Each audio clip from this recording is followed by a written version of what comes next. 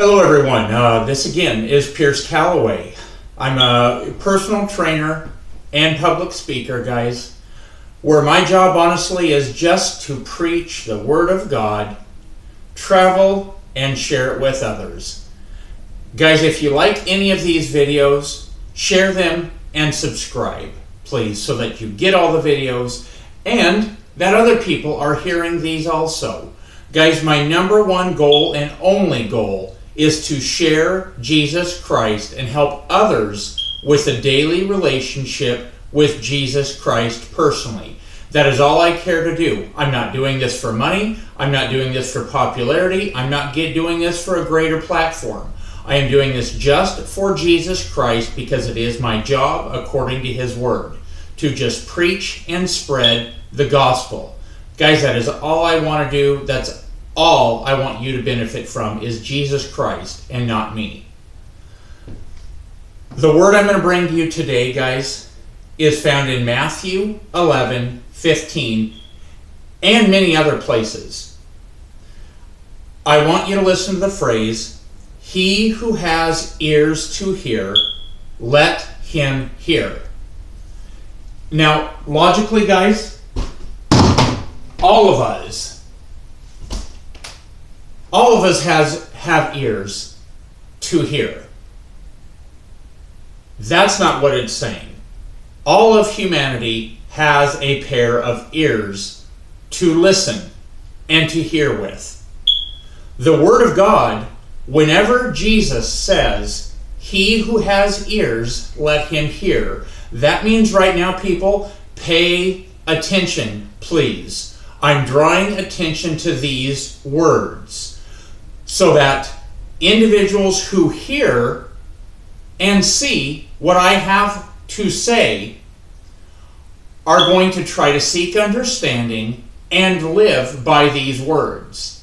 So every time you see in Scripture, people, every time you see in the Word of God, "He who has ears, let him hear," it's Jesus drawing your attention and asking for you to take special caution and do what He is saying. Listen to Him, hear what He is saying, and obey. Seek understanding, guys.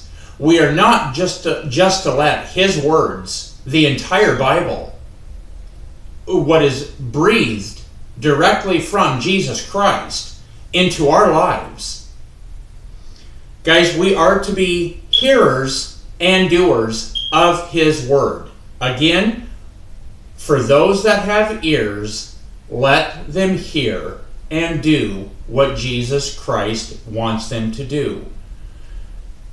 Guys, please, again, understand, if you hear the Word of God, if you see the Word of God, do what it says. Pure and simple, guys. And also, please, share your prayer requests with me on Twitter. Share them with me on Facebook. Share them with me on LinkedIn. Share them with me on Instagram, guys. I will gladly pray for you and want you to pray for me in return. Okay? So, guys, again, I hope that brought some difference to your life right there.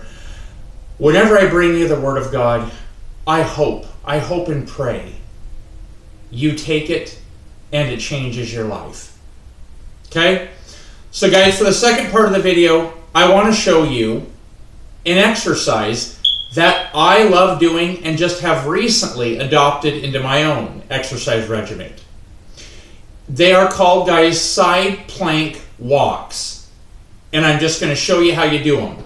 So from a side plank, which is just here, with my hip as high as I can, I'm just going to start walking. Just going to start walking, guys. And I can come back the other way. But stay up in the plank all you can, guys. So again, just because I'm running out of room, it's just this. And you can come back the other way if you need to, if you run out of room. All I'm doing is walking in the side plank, guys. That's all I'm doing. This is going to be fabulous right now for all of this and all of this, guys. Great for lower back issues. And this will extremely help push in your obliques. Guys, please let me know if this was a difficult exercise for you, and help me help you. Give me comments, give me messages, give me your prayer requests. I hope to talk to you again soon, guys. And again, let's just all share Jesus Christ with each other, because guys, he's the only gift that will truly bless someone else's life. Thank you guys for your time. Goodbye.